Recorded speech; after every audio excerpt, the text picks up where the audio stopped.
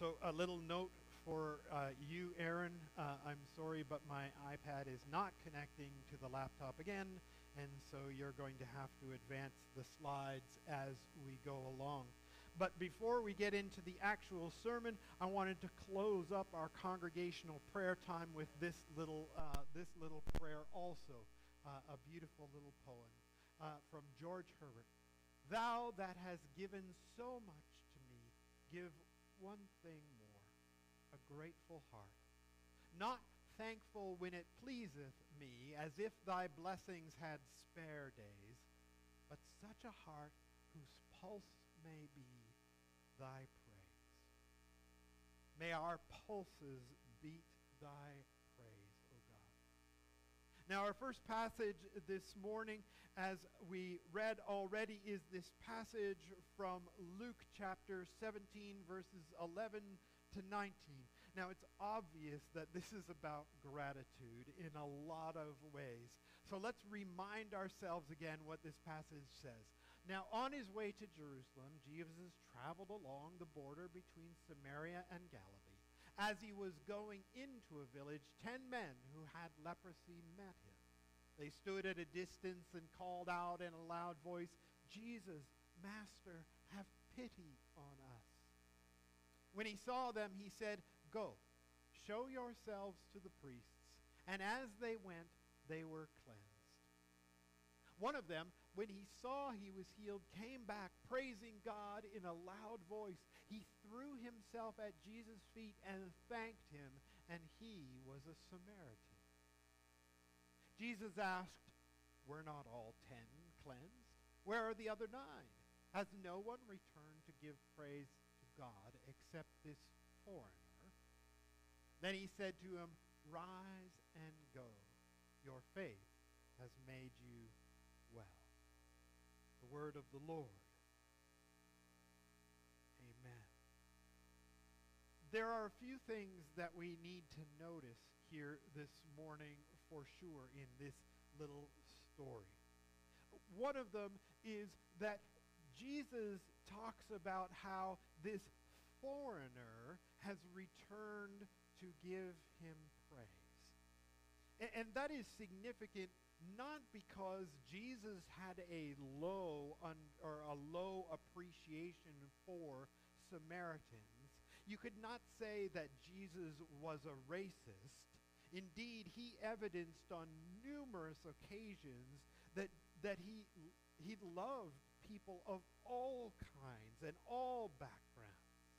There are numerous times where he chose to travel through Samaria when he could have gone a shorter direction through Israel, through Palestine.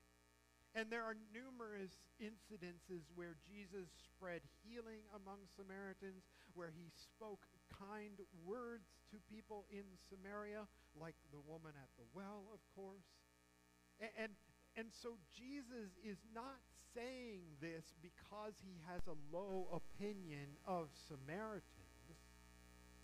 In fact, one of the key parables throughout the scriptures is the parable of the Good Samaritan, challenging everything that the Jewish people thought about their neighbors and their so-called enemies.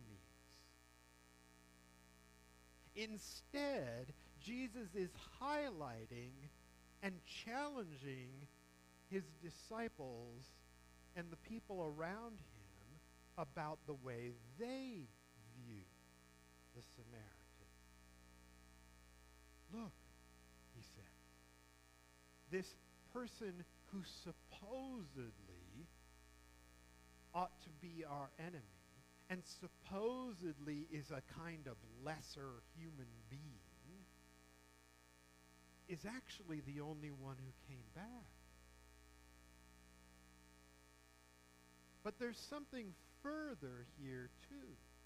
The Bible teaches us that when Jesus died for us, he died for us while we were still his enemies. Right? Jesus gave himself up for his enemies, us. We are, in a sense, like the Samaritan in this story. We were still foreign from God. God could have and should have seen us as his enemies because we had declared ourselves to be his enemies.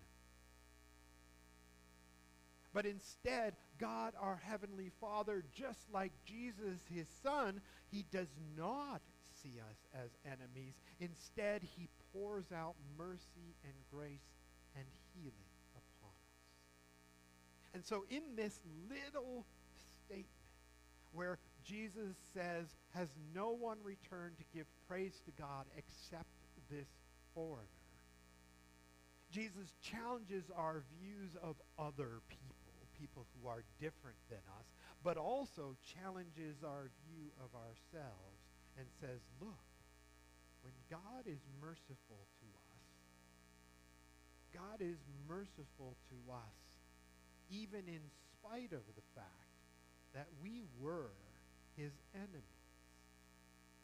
But we also need to notice, of course, the gratitude of this foreigner. And remember for ourselves that we also need to be grateful. It is good and right to be grateful. But not only is it good and right to be grateful, it is very possible that the other 9 were also grateful to have been cleansed. But it is also important, as this Samaritan illustrates, to do something about it. And that is a huge, important point for us in our culture today. Because everybody, seemingly, in Canada celebrates Thanksgiving to some degree or another. But as I heard on CBC News, The National, Ian Hannah-Mansing, right? We sometimes call him Ian Handsome Man-Thing because he's pretty good-looking fella. But anyways, he's there and he's talking about Thanksgiving upcoming, and he says that Thanksgiving in his household is a secular event. I'm scratching my head. I'm thinking, what? How do you celebrate Thanksgiving without someone to give thanks to? How is that meaningful? But yet it's so common in this world that people celebrate Thanksgiving with this vague sort of, oh, I'm grateful, hooray. Grateful to whom? I don't know. I'm maybe grateful about a lot of things, but I don't know to whom, and I don't do anything about it except for have turkey on Thanksgiving. Who cares? If that's what Thanksgiving means, that we're vaguely grateful to no one for the things that we have and we just have turkey, whatever. No thank you. Why bother? Instead, Jesus and this Samaritan make it clear that you need to be grateful to someone and you need to do something about it. Notice this Samaritan man, he not only comes back to say thank you to God, or thank you to Jesus, he comes back praising God in a loud voice. Can you imagine? Let's say one of us, heaven forbid, but let's say one of us ends up with COVID, and we get it, and we become healed from it. Are you and I going to walk down the street of Athens praising God in a loud voice, saying thank you to him? Thank you, God, for healing me from COVID-19. Thank you. Not in a, oh, I'm so holy, God healed me because I'm holy, but in a truly humble, grateful way. I don't know about you, but I'd be intimidated out of my mind to do something like that. But that is what this man does. And maybe, probably, almost definitely, we could take a page out of his book. See, because not only does God call us to be grateful, not only did God heal us when we were still his enemies, but God also taught us that it is important for us to show that gratitude in what we do in abundant ways. We are speaking of the harvest this morning, and our second passage is from 2 Corinthians 9, verse 6 to 15. And it says this, remember this, whoever sows sparingly will also reap sparingly, and whoever sows generously will also reap generously. Each of you should give what you have decided in your heart to give. And Paul is not talking just about money here. Each of you should give what you have decided in your heart to give, not reluctantly or under compulsion, for God loves a cheerful giver. And God is able to bless you abundantly so that in all things, at all times, having all that you need, you will abound in every good work. As it is written, they have freely scattered their gifts to the poor. Their righteousness endures forever. Now he who supplies seed to the sower and bread for food will also supply and increase your store of seed and will enlarge the harvest of your righteousness. You will be enriched in every way so that you can be generous on every occasion. And through us, your generosity will result in thanksgiving to God. This service that you perform is not only supplying the needs of the Lord's people, but it is also overflowing in many expressions of thanks to God. Because of the service by which you have proved yourselves, others will praise God for the obedience that accompanies your confession of the gospel of Christ, and for your generosity in sharing with them and with everyone else. And in their prayers for you, their hearts will go out to you because of the surpassing grace that God has given you. Thanks be to God for this indescribable, for his indescribable gift. The word of the Lord. Amen. Now, farmers, please put up your hands. Good. Yeah, okay, hold them up. Good. Now, tell me, have you ever starved to death? No. None of our farmers have starved to death?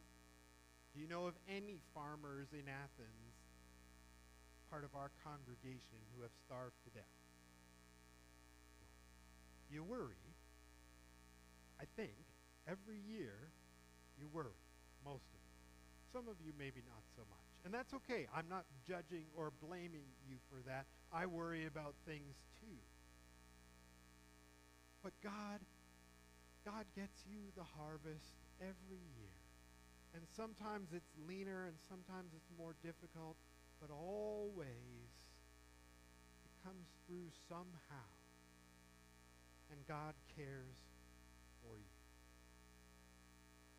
How much more is this true of the spiritual harvest, of investing in the kingdom of God out of gratitude for what God has done?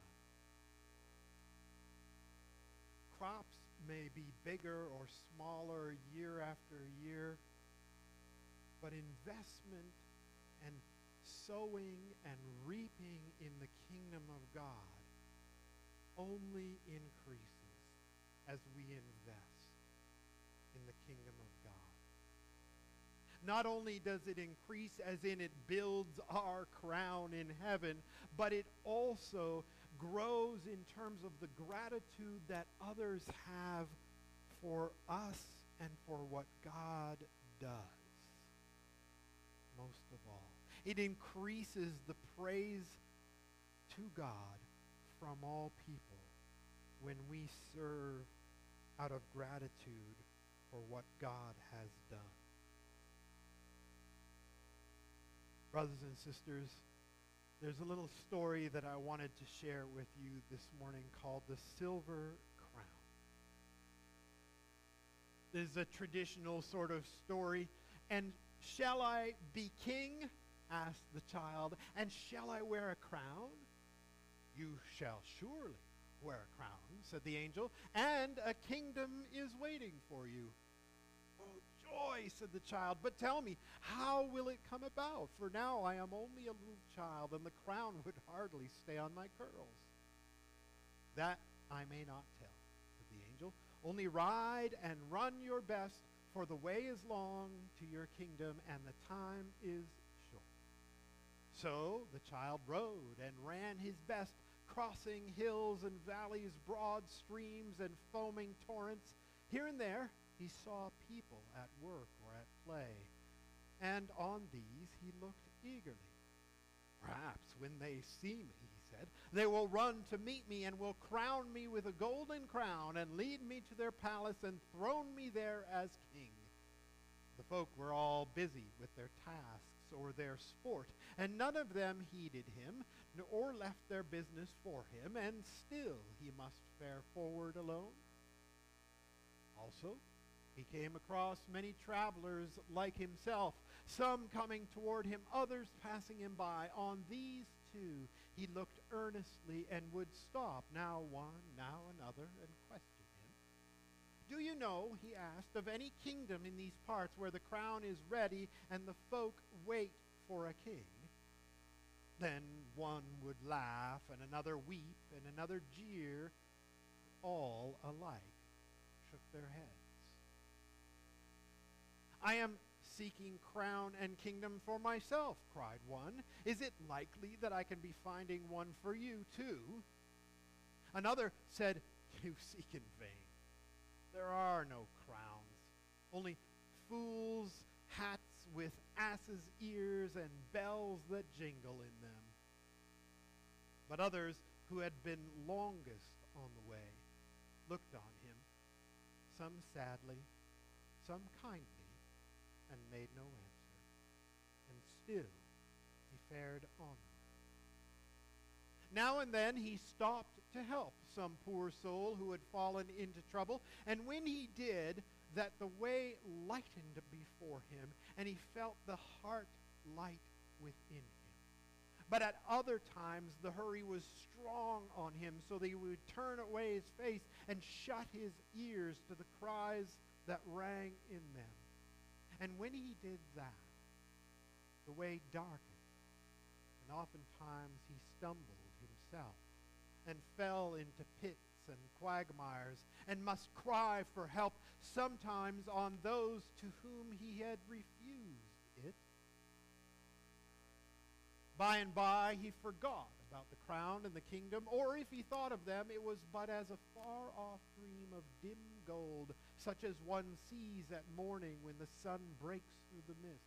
But still he knew that the way was long and the time short, and still he rode and ran his best. At last he was no longer a child, but an old and weary man.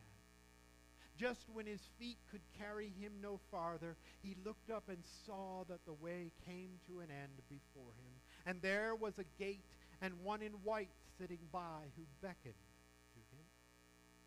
Trembling yet glad, the old man drew near and knew the angel who had spoken to him at the beginning. Welcome, said the angel. You come in good time. I came as fast as I could, said the man. But many things hindered me, and now I am weary and can go no further. But what did you find on the way? Asked the angel. Oh, I found joy and sorrow, said the man, a good measure of both, but never a crown such as you promised me, and never a kingdom. But look, said the angel, you are wearing your crown. It is of the purest silver and shines like white frost. And as for your kingdom, the name of it is heaven, and here is the entrance to it. Brothers and sisters, that story is not theologically perfect by any stretch of the imagination, but it gives you that idea of investing in the kingdom of heaven. Someday, Lord willing, we will all be given crowns in heaven. We will be given these because we have invested in the kingdom of God here on earth. Brothers and sisters, let us be grateful. Let us be grateful for all that God has poured out upon us. And let us, like the Samaritan, do something about our gratitude. Let us proclaim God's praises loudly in the streets. Let us serve the people around us. Let us serve our God and love him, heart, mind, soul, and strength. Let us pray. Father in heaven, thank you so much for this day. Thank you so much for your gift to us. Thank you so much for so many things. Father, help us to honor you and praise you in all that we do, out of grateful hearts for who you are and all you have done and will do for us. In Jesus' name we pray. Amen. Our song of